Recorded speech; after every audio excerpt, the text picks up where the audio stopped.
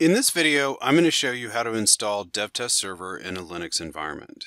Now, if you're installing on Windows or OS X, there is still benefit for you in this video. The install wizard is pretty much the same for all operating systems. But this video does highlight some of the aspects of the install that are unique to Linux. If you're installing just the workstation component, there's another video available specifically for that, and that video is Windows-based. I should also note that this video just covers the install. If you need help downloading the installer, there is another video for that as well. And there are detailed steps for all of these tasks in the DevTest documentation. Okay, so let's go ahead and talk about installing DevTest Server. Now, I've already downloaded my installation files, so let's go ahead and take a look at those. And you can see the DevTest demo server zip and the DevTest Linux 64-bit installer file. You can also see the license file that I got directly from CA.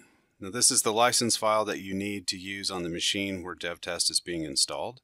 If you don't have a license file, there's information about how to get one in the DevTest documentation. And if you have a profile license agreement, you won't actually need this file.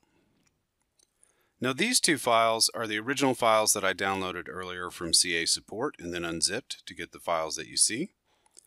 And I'll also point out that the install file has execute privileges, which is important. So to run the installer in Gui mode, I'm going to type the following command.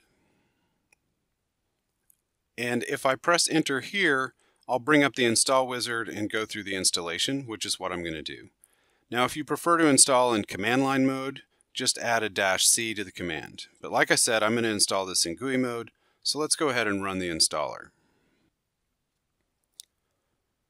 The first screen in the installer is the welcome page that shows you which version of DevTest you're about to install, so I can just click Next. The next screen is the license agreement, so read through the agreement and scroll down to the bottom, and once you're at the bottom of the page, you can click I accept the terms of the agreement and click Next. And now you're prompted to select the components that you want to install. I'm installing DevTest Server, which also includes a copy of Workstation, so leaving Server selected installs all DevTest components, and I'm ready to click Next.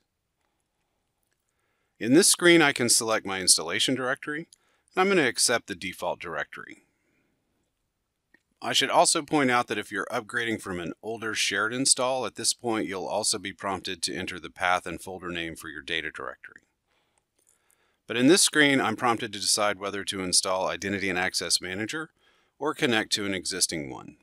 So IAM controls all of the authentication for DevTest, and typically you would install one IAM for your DevTest environment and then point all of your other instances to that single Identity and Access Manager. You only install multiple instances if you need to manage the authentication for each registry in your environment separately. And there's a lot of information about this feature in the DevTest documentation. I'm installing a new instance of DevTest, so I'm going to install a new IAM.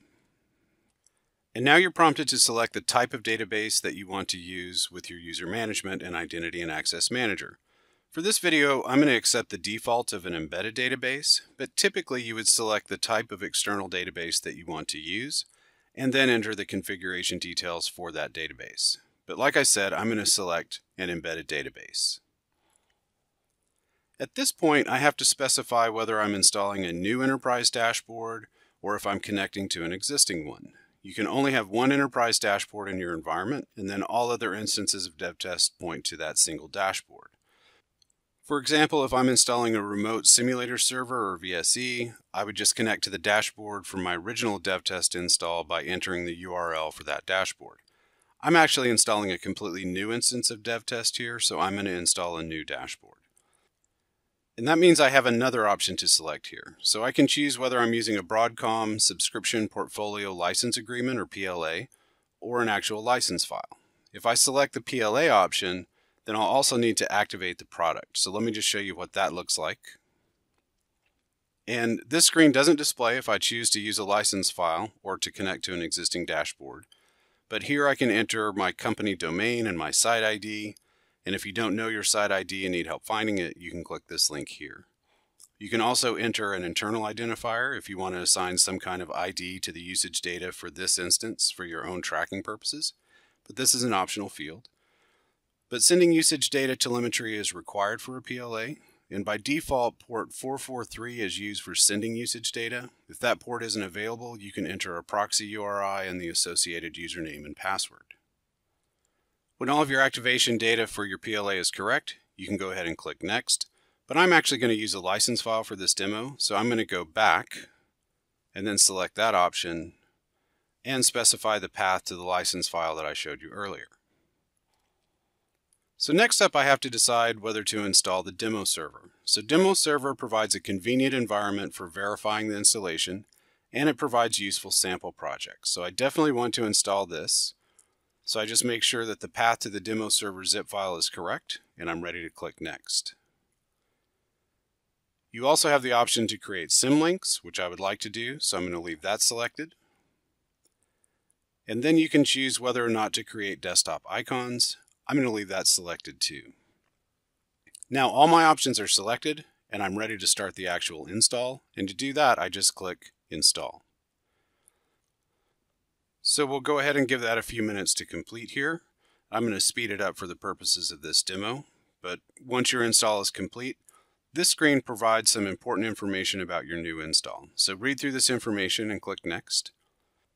And then this is the final screen that indicates your installation is complete, and now you can just click Finish.